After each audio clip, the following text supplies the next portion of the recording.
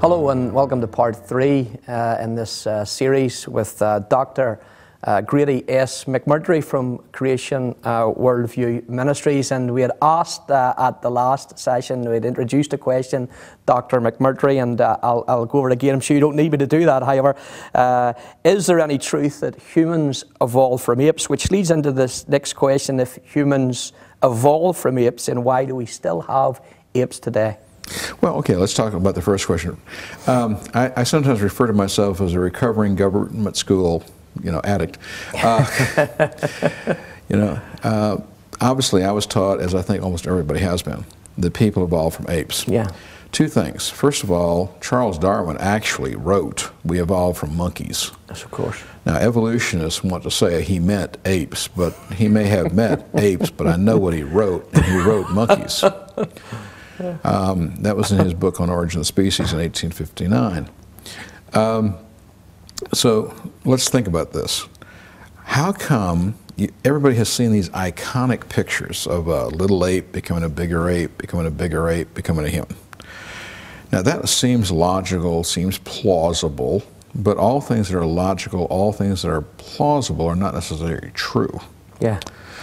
And I always wonder about this. Why don't evolutionists, when they show you this iconic idea of the little ape becoming people, why don't they show you the little fish walking out of the water that became the ape? Exactly, of course. Because if they showed you that, you'd think it was a joke. But what's really interesting to me is that if we go back 2,300 years ago, Greek philosophers who were evolutionists taught fish walked out of the water and became people.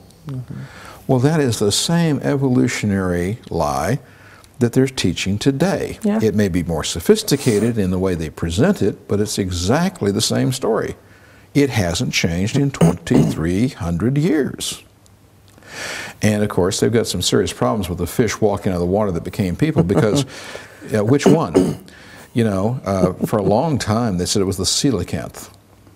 Now the coelacanth, the lobed-finned fish, supposedly evolved during the Devonian period, supposedly 360 to 410 million years ago.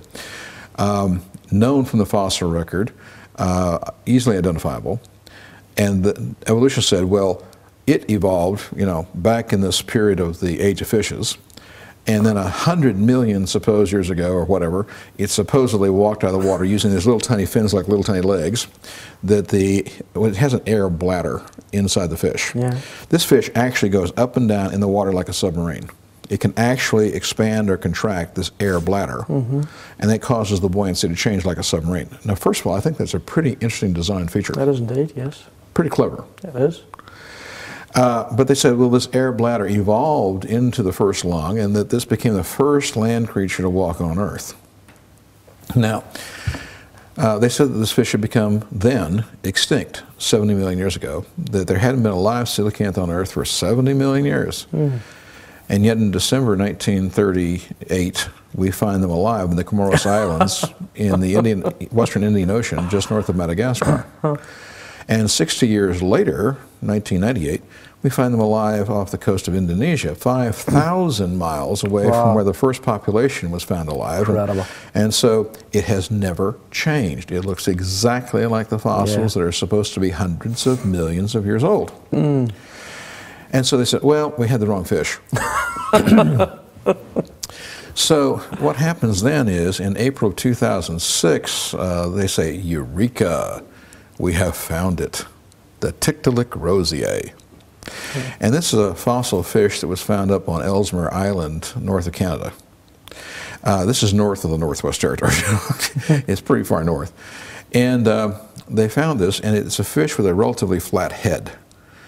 And we only found bits and pieces of a few specimens, and the largest one is the complete skull and the front half of the fish.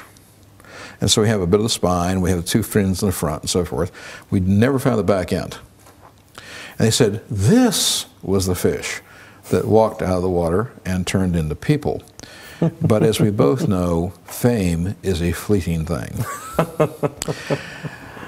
So in the early part of 2011 in Poland, we found the fossil footprints of a creature walking on land that is supposed to be older than the fossil of Tiktaalik rosier. So now we know it wasn't the Tiktaalik rosier, but we're sure a fish walked out of the water that became people. So now we're wanting you to give us money so we can go find it. Yes.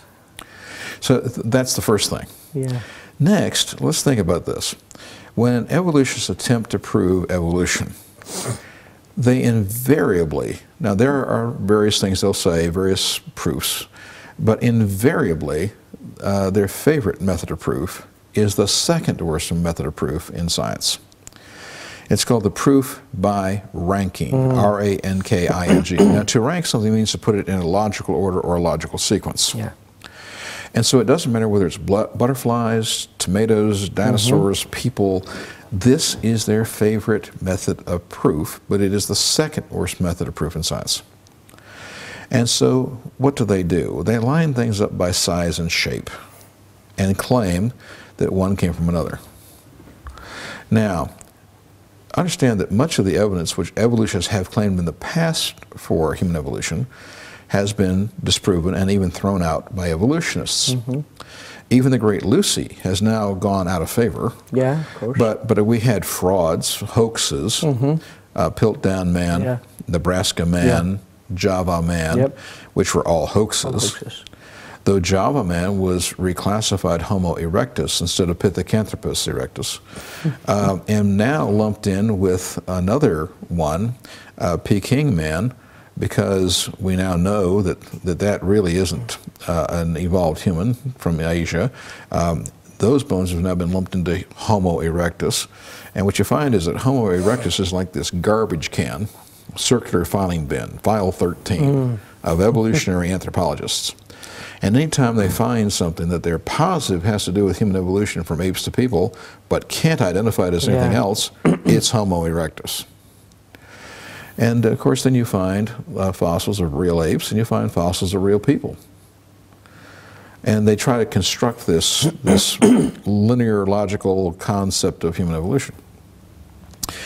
Now, the proof by ranking is the second worst method of proof in science. It is amazing they even use it. What they do is this. They take the skull of, say, a gibbon, the skull of a chimpanzee, the skull of an orangutan, the skull of a gorilla, the skull of a human, and they make the most meticulous measurements you have ever seen in your life. I mean, they make this look incredibly unscientific. I mean, you'd be so impressed. Yeah. But once they have done that, then they simply line them up by size and shape. Now, this proof by ranking is ridiculous.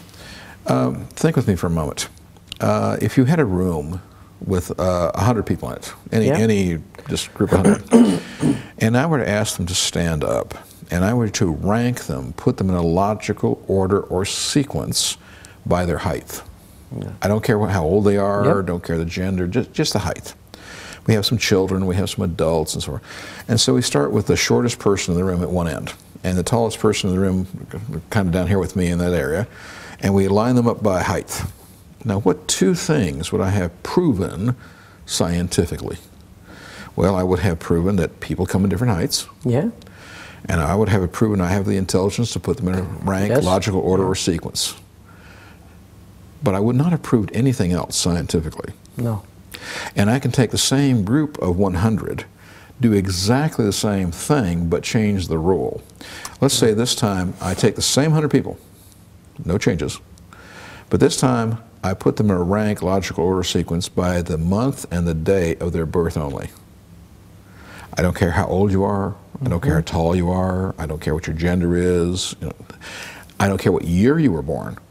This has nothing to do with your age, just the month and day you were born. So I line you up January 1 down here through December 31 down there, right?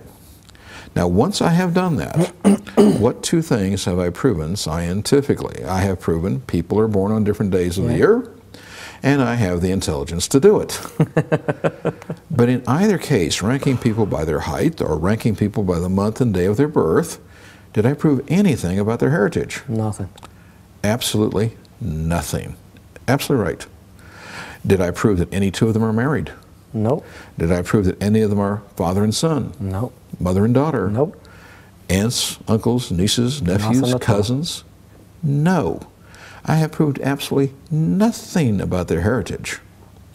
And if you think with me for just a moment, if you were, say, go out in the woods, find a dead animal, the skeleton, you know, deer, whatever, could I scientifically prove that the creature, the skeleton of which I now find, had offspring?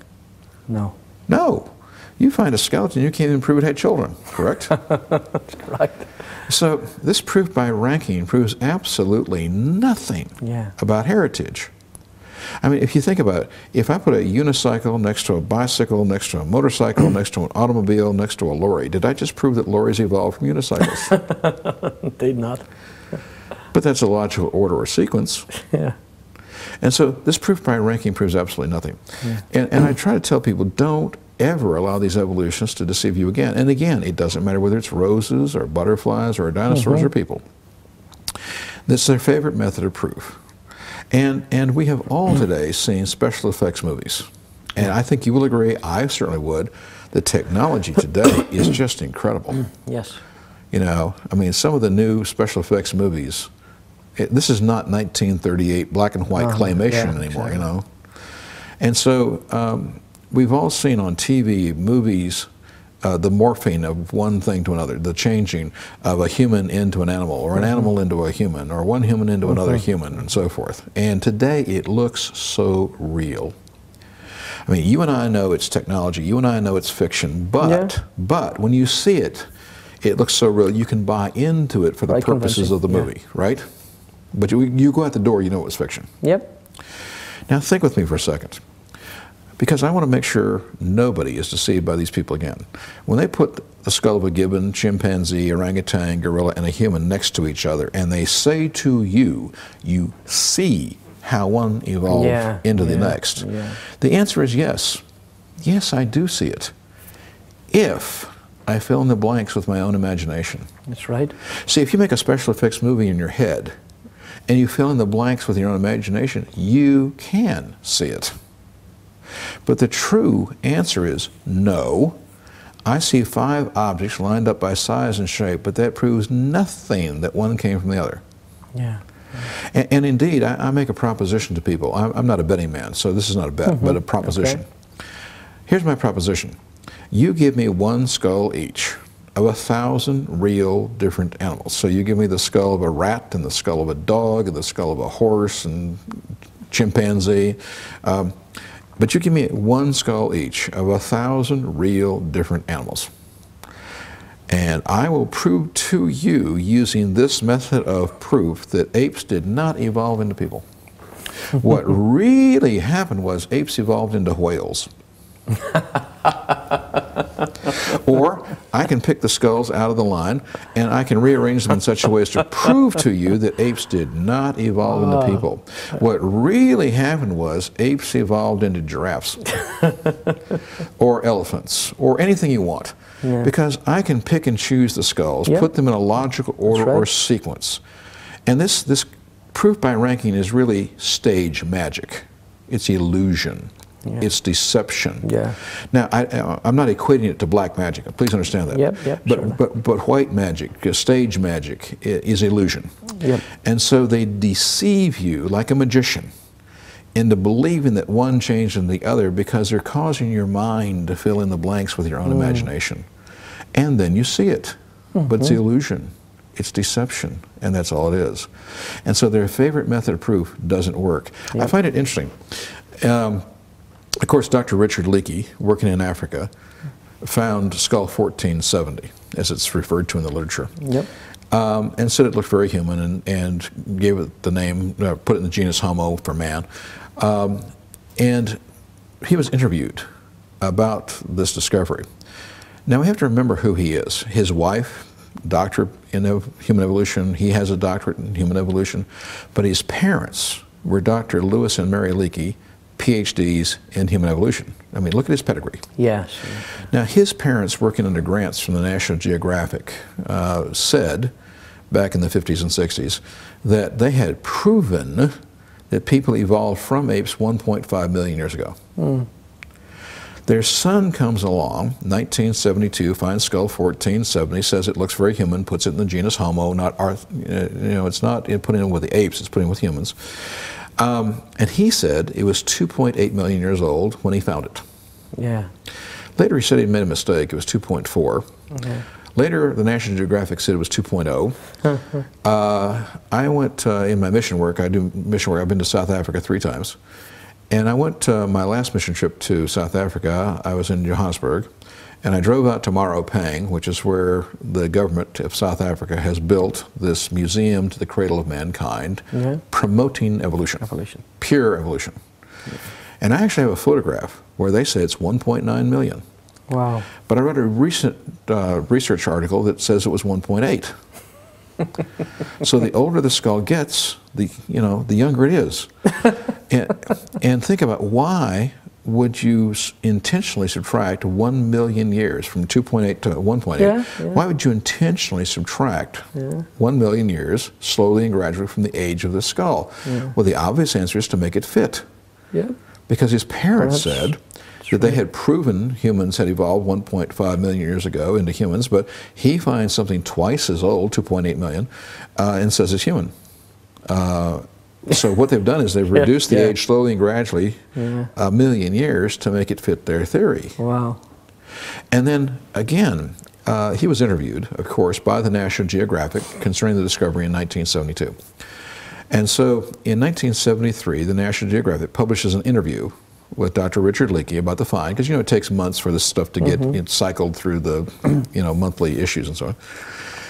And he actually said in an interview that the discovery of skull 1470, supposedly 2.8 million years old at the time of the article, leaves in ruins the concept that all fossils can be put in a logical order of evolution.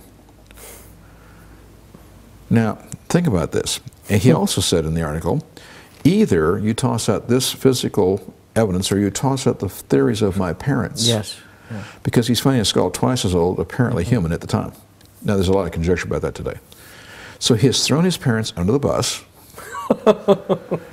and he's just said our favorite method of proof doesn't work. And so even he understood that ranking doesn't work. Yeah. So here's a preeminent evolutionist himself admitting the problems of what I'm talking about. And so I just want to make sure that evolutionists never deceive you again. Yeah, this proof by ranking is a useless methodology. It doesn't prove a thing. Of course.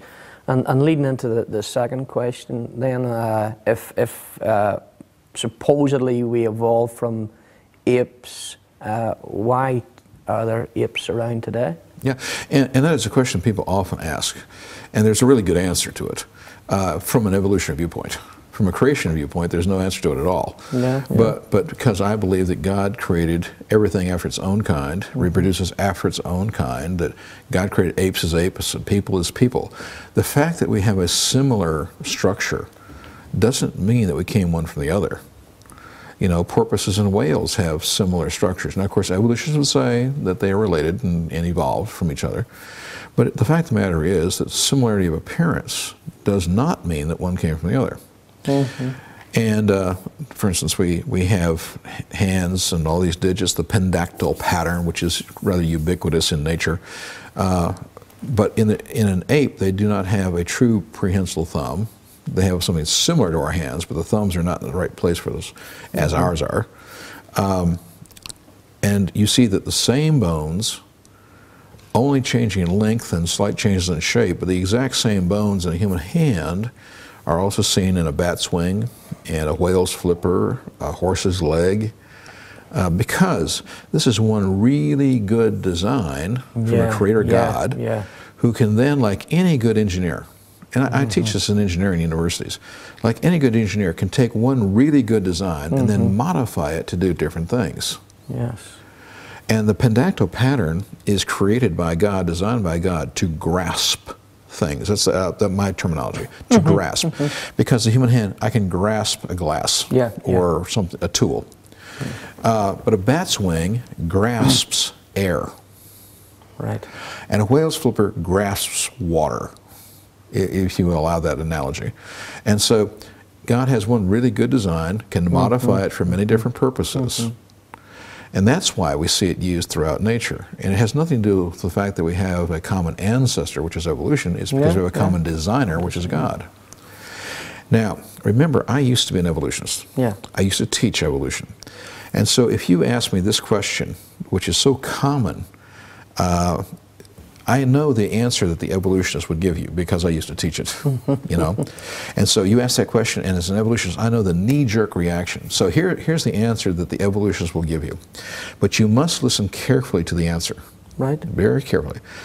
When an evolutionist says, or somebody else says, well, you know, we have apes today, and we have people, and the Christian might say, well, if people evolved from apes, why don't we still have why do we have these apes? The answer goes like this. Well, you see, we did not evolve from the apes that exist today. We evolved from an unknown, common ancestor. Yes. Right. Did you hear that? Yeah. Yeah, we didn't evolve from the apes that exist today. We evolved from an unknown, common ancestor. You see, we're sure it happened, but we can't prove it. But we do want you to give us more tax money so that we can go out and look for it. Because the only way we can make a living is if you pay us to go out and dig in the ground.